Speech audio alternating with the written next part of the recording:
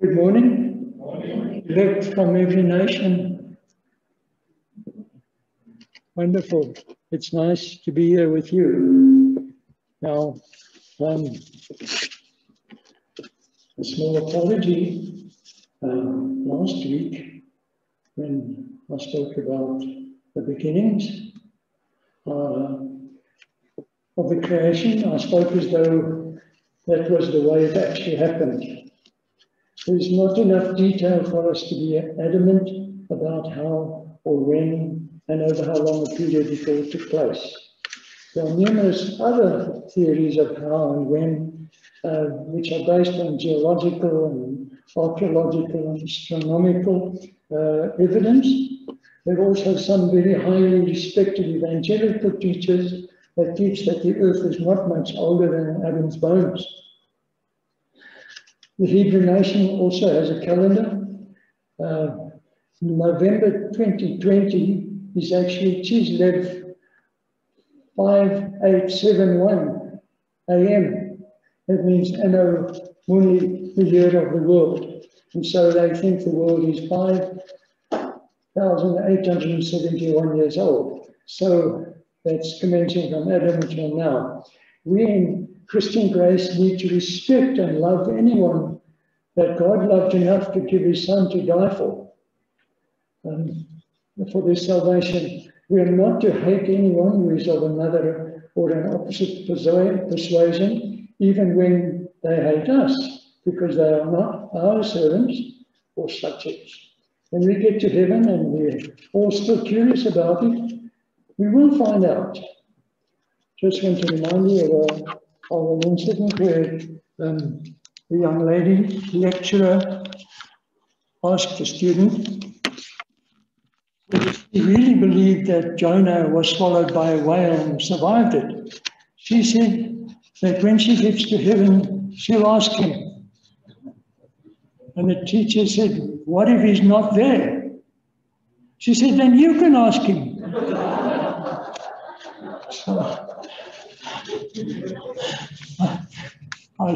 I don't think I'll finish everything I've prepared for today, and so whatever is over, I'll leave for another moment.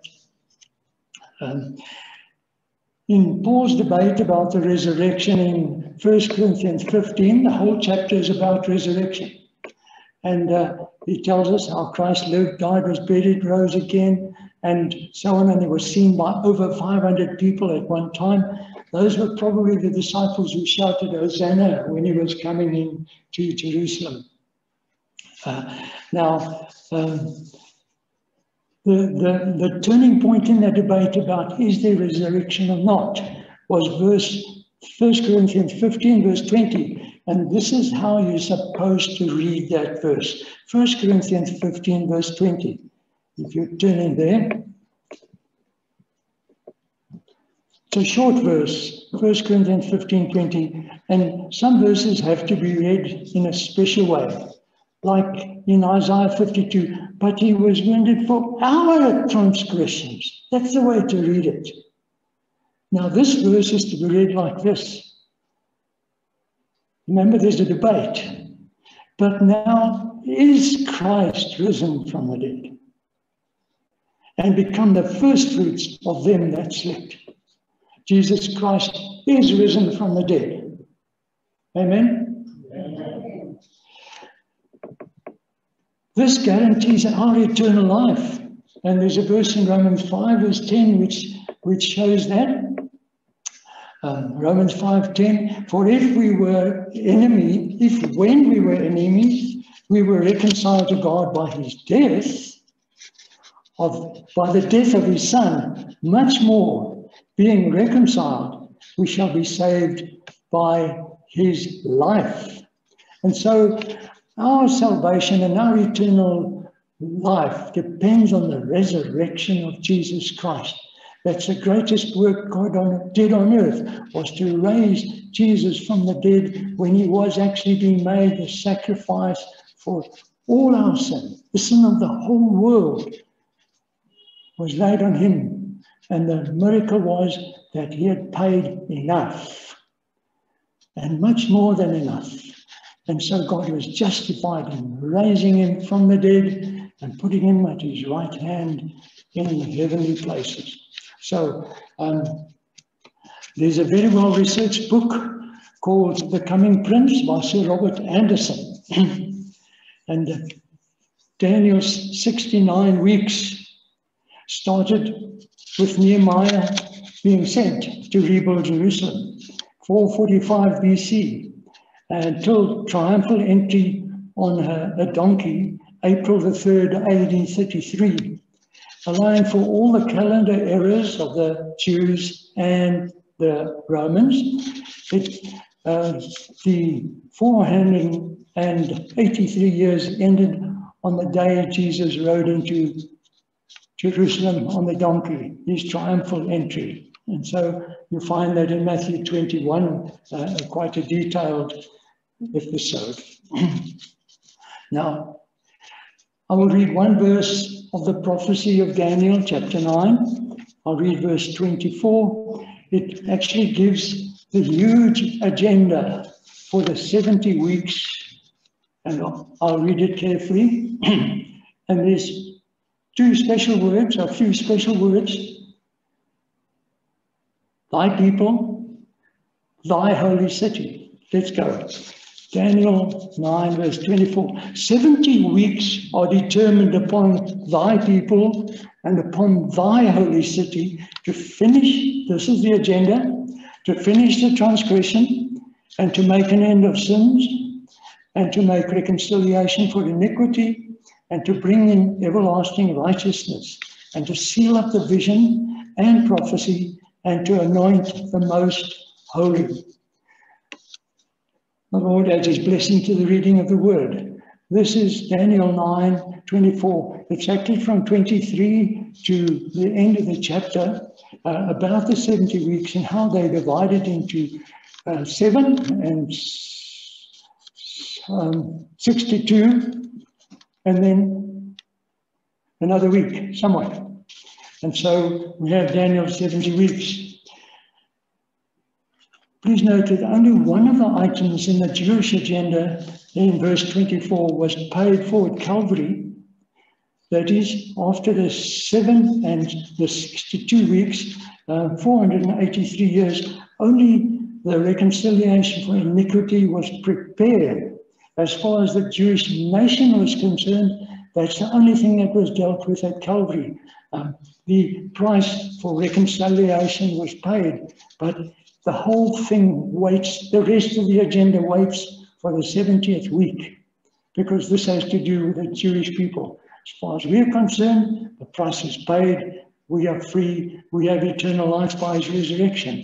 But as far as the Jewish nation is concerned, that agenda is still not finished. They have to wait for that 70th week.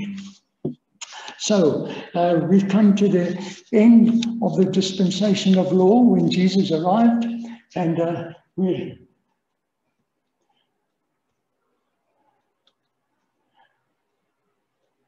here we have law, this dispensation of law. This is the captivity of Judah, 606, and then you have the return of Judah.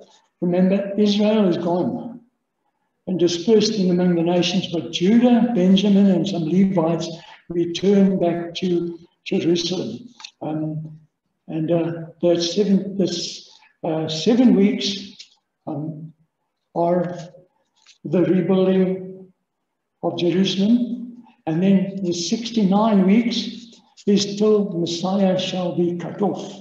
And here we have the cross of Calvary, the central thing in God's plan with mankind. And here we have judgment number 1. It ends the dispensation of law, and we come to the dispensation of grace. We find that Jesus Christ has paid the debt for all men. He's buried and he's raised from the dead, and he releases the captives and takes them to the paradise above. And now we go to 2 other parables as we go into the ecclesiastical dispensation. This is the dispensation of the church.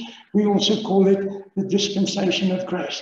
This is the time after Pentecost, where the Holy Spirit's available to help you and me to come to the cross of Calvary and confess our sinfulness and place our debt in his hands to be paid completely, and for our sins to be washed away whiter than the snow. And the Holy Spirit's here to do that and help us and to put new life in our heart as he changes us. But I want to look at two parables first. There's a parable, or two parables of many in Matthew 13. There's one, the parable of a great treasure, a treasure. This precious treasure was found by somebody in a field, and for the joy of it, he bought that field for everything he had. And then he reburied the treasure. And then we have another thing in the next parable, is a pearl of great price, which he bought with all he had. The great treasure is Israel. The father bought that with everything he had, his son. The pearl of great price is the church. And that comes to be owned and kept. And his son gave everything he had for that pearl of great price. You and I are part of that great treasure. Strangely, it was never mentioned in the Old Testament. And it's not mentioned very clearly in the Old Testament prophecy, but it becomes very prominent for 2,000 years. And the ministry is exposed by the Apostle Paul and Peter.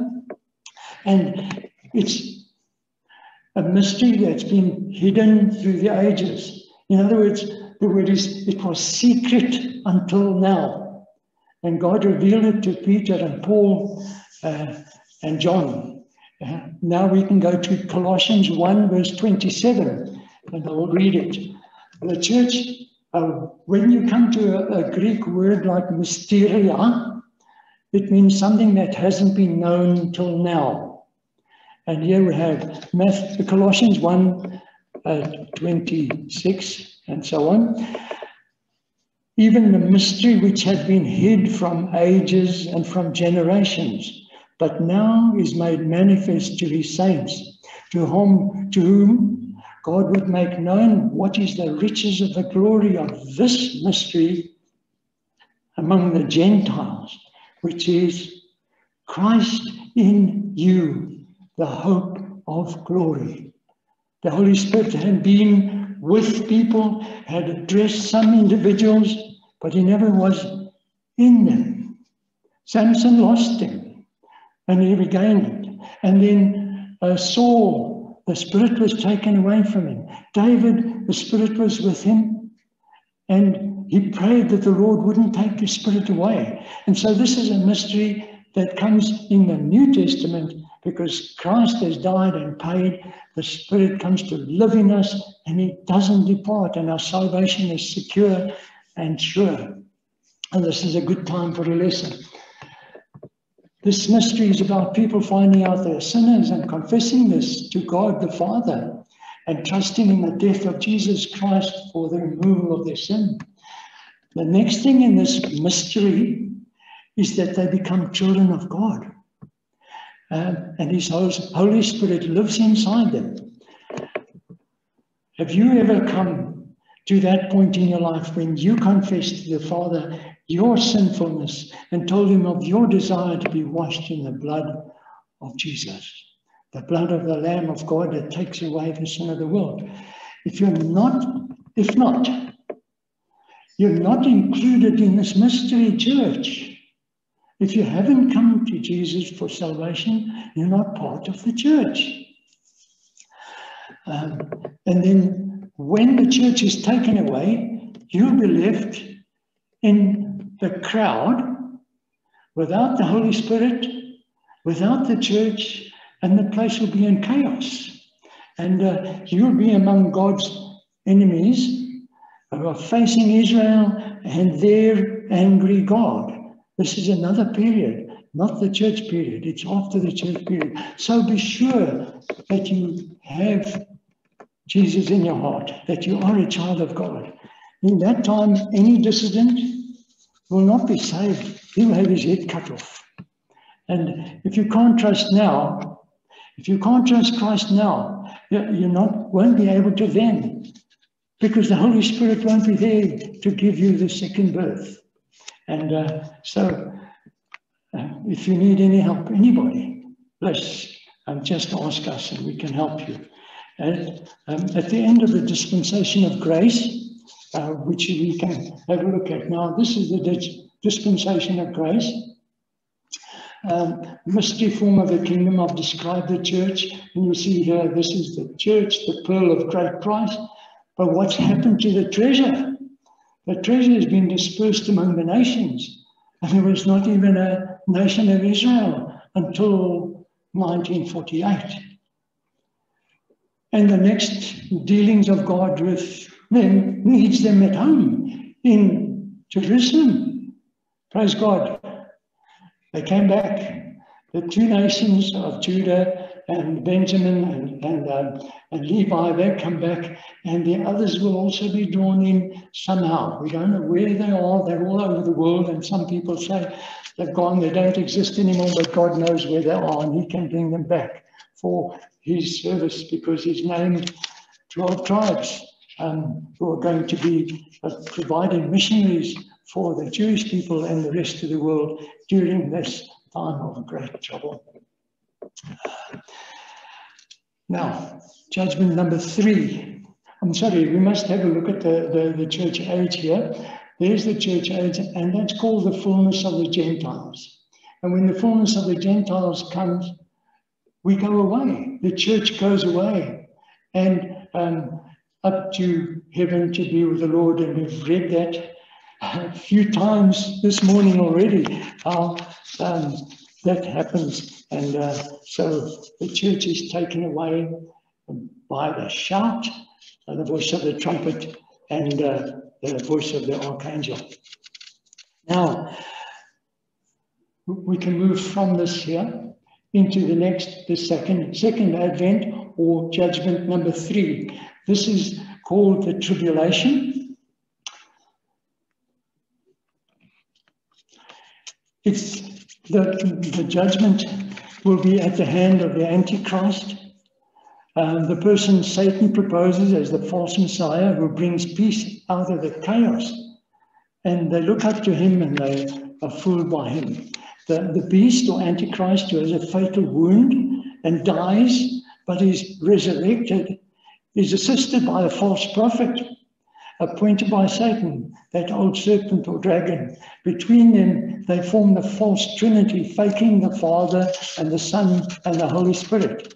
And they perform amazing signs and wonders and fool most of the nations, including part of Israel. The beast makes a 7-year treaty with Israel. This is in Daniel's chapter 9, and imposes. He makes a 7-year treaty with Israel, allowing them to worship at their temple, making sacrifices according to Moses' law. After 3.5 years of this period, time and times and a dividing of time, 3.5 years, the beast terminates that treaty and imposes a living statue that can speak at the temple for them to worship. And this is the abomination mentioned by Daniel and Jesus. Those in Jerusalem were warned by Jesus to flee to the desert. I won't give the details of the Great Tribulation. The second half of the 7-year period is called the Great Tribulation, where there's a mark of the beast, which Marlon spoke about last year. Just know that the mark of the beast is required on your person, on your hand or your forehead, to permit you to buy or sell or to live in public. And some people wouldn't even be able to get a cup of water. And those who don't want to take the mark will have a hard time. And those who don't help them will be the goats, and those who do help them will be the sheep. And I think those are nations, not individuals. So we come to this end of the Great Tribulation, which I haven't given much detail of. Then comes the revelation of Jesus Christ. That's what the book is actually called, the revelation of Jesus Christ given to John. Revelation 19 says, at the end of the 7 years, Daniel's 70th week, Jesus returns to earth on a white horse with his righteous saints, all on white horses. We've been away for a while, up in heaven. And as he touches down on the Mount of Olives, the mountain splits in two. And the Jews see him whom they pierced, and they repent, and in their separate tribes and husbands and wives apart, they mourn about Jesus according to Zechariah chapter 12, especially verse 10, and the whole context of that, Zechariah 12. The King of Kings comes to have victory using natural elements, like 50-kilogram hailstones, 50 kilograms, a 25-kilogram bucket this big, 50 kilograms is twice that big. That's the size of the hailstones. Uses 50-kilogram, 100-pound hailstones, and burning sulfur, and the word of his mouth. And this is the day of Christ, the day of vengeance of our God, which Jesus read at Nazareth. Remember, I've come to proclaim peace and comfort, and the day of vengeance of our God. But before we read day of vengeance, he closed the book, because that wasn't why he came that time. This time, he comes to declare the day of vengeance of our God. This is the time mentioned by the Lord when there be signs in the heavens, the sun and the moon and the stars. We don't need to look for blood moons now. Those are signs of the coming to earth of the Son of Man, not the coming to the air. And so don't worry about that. Remember the 7 seals Marlon spoke about, and the 7 trumpets, and the 7 vials, and the 4 woes. Those all have to happen still, and they come and they punish Israel and the nations. And so this is the day of vengeance of our God. And now we come to the end of the 70th week. We come to judgment number 4. Judgment number 4. At the end of the 70th week, there's a 4th judgment. We've had the first judgment. The saints were judged. The saints' sins, yours and mine, were judged at the cross of Calvary. Judgment number 3. Israel is judged for their unbelief, because they said, his blood be upon our head. And now judgment number 4.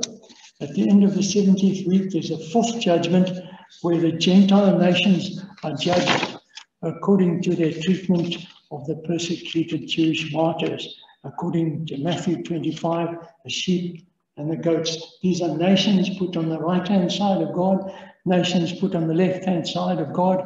The sheep are rewarded and they survive, and the goats are destroyed.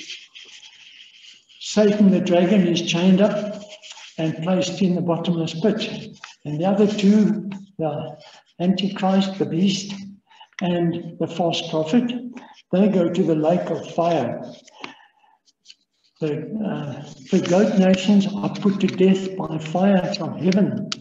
Their bodies go to the grave, their souls go to hell, and so there are now no unbelievers left on earth.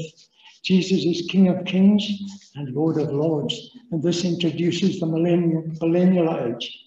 So there you have judgment number 3 and judgment number 4. And we go into the millennial dispensation. Now, we've shown how Israel has been brought back so that the Lord can deal with them in Jerusalem at the time of the 70th week of Daniel.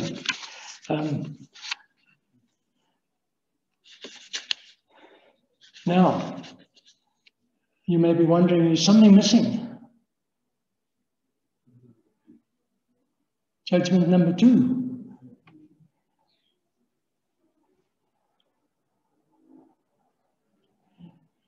Okay. We meet the Lord in the air. We read it 3-4 times this morning. Judgment number 2. The saints appear before the judgment seat of Christ for their rewards and awards. We sang in the sands of time, not at the crown he giveth, but as his pierced hand. We're going to get crowns, some of us. Some will get many crowns. There's at least 7 kinds of crowns being handed out. And so this is judgment number 2. The judgment seat of Christ. We must all appear before the judgment seat of Christ. That's in 2 Corinthians 5, and it's also in Romans 14. Romans 14, the judgment seat of Christ. We all have to appear before him. And he's the one who's going to judge. And we'll be reporting on our service for him.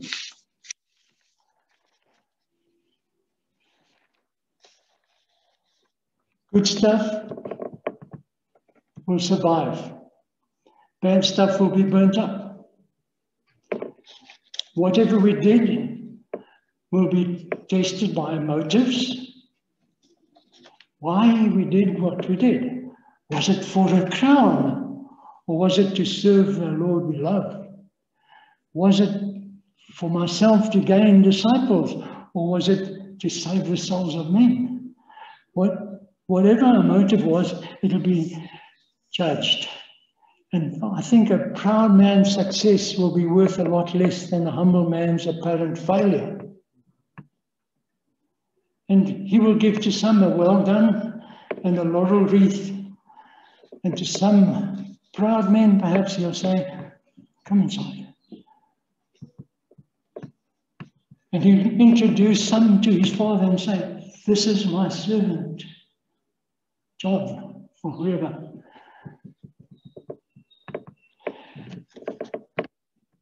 So we should lay up treasure in heaven. Here's another lesson. We should lay up treasure in heaven so that when our deeds are judged, whether they be gold, silver, precious stones, or wood, hay, and stubble, will we be smelling of smoke? Will we go in with a wreath, a crown? Remember, it's not a diadem of a king, it's just a Stephanos of the athlete. And so let's make sure that each one, make sure that we are one of the few. Jesus said, few there be that find it. What else did he say? He said there be many great preachers saying, Lord, we preached in your name. We did miracles in your name. In your name we cast out demons. And he'll say, get out. I never knew you. And so let us see that we lay up treasure in heaven. What will we bring? What will you or I bring to Jesus on the day to be rewarded for? Have we served the Lord faithfully? Have we kept his great commandment to go out into all the world and preach the gospel to every creature? Will I be empty-handed when I get there? Will I have nothing to give him? Not a friend, a colleague, parent, child, a staff member, or an employee or an employer? Have I brought anybody to Jesus? Will I come empty-handed? What a terrible thing to do, coming empty-handed. Will we start now? Obeying that command, going to all the world and preach the gospel to every creature? That's the judgment seat of Christ. After that, the wedding feast of the Lamb. The church is his bride, and the bride arrives pure and spotless and introduced to his father, and the wedding feast begins. Meanwhile, down on earth, it's that 7 years has begun sometime after we arrived there. Don't know how long, but sometime after that 7 years of the last week of the Jewish calendar takes place. And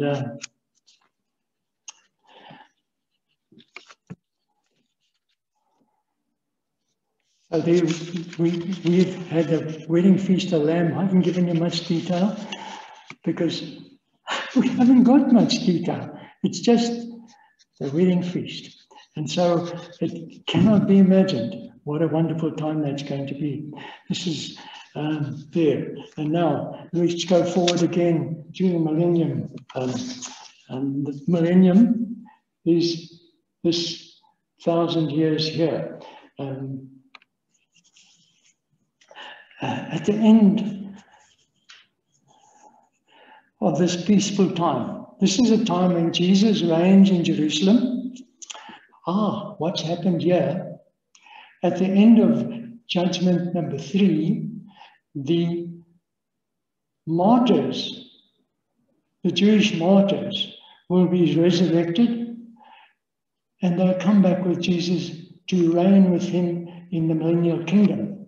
Israel will see their Savior that they rejected. I think it was because blindness is put on them. They rejected the Savior, and they see him whom they pierced, and they mourn for him. And they will accept him, and he will be their king, and he will be ruling in Jerusalem, and the world will come to Jerusalem with presents and prizes to the Jewish people, and people will brag, I know a Jewish man, his name is... And it'll be something else to be a Jewish person at that time, and to even know one. And they will be the leaders during this 1,000 years. Death and the tears won't be there, and a person of 100 years old will be considered a kid at that time. Now, we come to the end of the millennium because we had a gallop through. At the end of the millennium, where's Satan? He's in the bottomless pit. He's released for a little while to test the nations. And some nations, believe it or not, believe in him. And they mount an attack on Jerusalem. And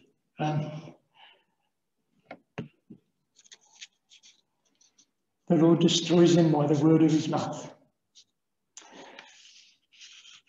Then Satan is taken and he's sent into the lake of fire. And the Bible says where the beast and the false prophet are. Still alive, still suffering, and the suffering goes on forever and ever. Now, everything's pushed aside. And there's a great white throne judgment. And Jesus tests everybody who hasn't got to heaven yet. The demons have been cast into the lake of fire.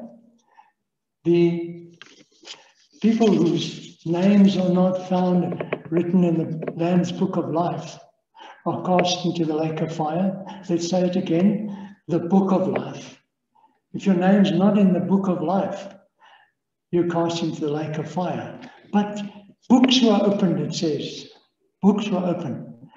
We heard slightly this morning that our lives have all been recorded. Everybody's life is being recorded before they live their life. And those books will be opened. The books of our conscience. Or their conscience. I'm not here, I'm in heaven. But those books will be opened. And everything that God knows about you and me, they're not paper books, they're in his omniscience. And those books are opened and they will be judged. And whoever's name is not in the book of life, I think your name is put in the book when you're born. And there comes a time when God blots it out. And if your name is not in the book of life, You've been blotted out, and you're cast into the lake of fire that burneth forever and ever. So Satan is sent there, and this heaven and earth is put one side, and the great judgment takes place. Then we come to the heading here, regeneration. Ages of the ages. And here we have the word in Peter and Revelation 21. The earth is cleansed with fire and prepared for the New Jerusalem. Not much detail, just that there's no more sea. Not the only detail. And there's a New Jerusalem, and God, the Father, Son, and Holy Spirit are there. And I don't know if there's sun or moon, but they're not needed in Jerusalem because God is the temple. There's no temple. God is the temple. No need for sun or moon. God is the light. What happens on the earth will probably have the sun, the day and night. We don't know. But so that is God living among us. And so it's called the perfect earth, and the period is called the eternal state, which goes on eternally. So there we've rushed through, and we've been through the dispensational ages. And one of the things described in Jerusalem, the new world, is that a new Jerusalem comes down, and it's square, there's gates, there's details of the gates, and so on. But that is in the new earth which the Lord has prepared for us. And so that's a quick gallop through the ages of the ages and the dispensational truth. You can find these in larkinscharts.com, and Will has found another website where you can get all these charts free. And if you're interested in it, just do that and get to know how God dealt with men before and during the time of the church age and during the various dispensations. Here we are at the moment. I believe we're right near the end of the church age, or the period of grace. If you know anybody who's not saved, work on them, especially if you love them. Even if you don't love them, work on them and see whether you can bring them to a knowledge of Jesus Christ and to repentance and salvation in Jesus Christ. But the time's very short. Israel's already there. They're already in trouble. They've just assassinated, or somebody has just assassinated the chief nuclear scientist in Persia, Iran. And this is prophesied by Rosenberg in 1913 in one of his books, Damascus. It was called, the book's name starts with Damascus. And he's there got the name of the man in the book in 1913. And he's assassinated because of his position in the nuclear thing. And yet it happened 2 days ago. He was assassinated in Iran with a great security and all broken in. And so things are happening now. We don't need science. Israel's already there to tell us. And Israel's already in trouble.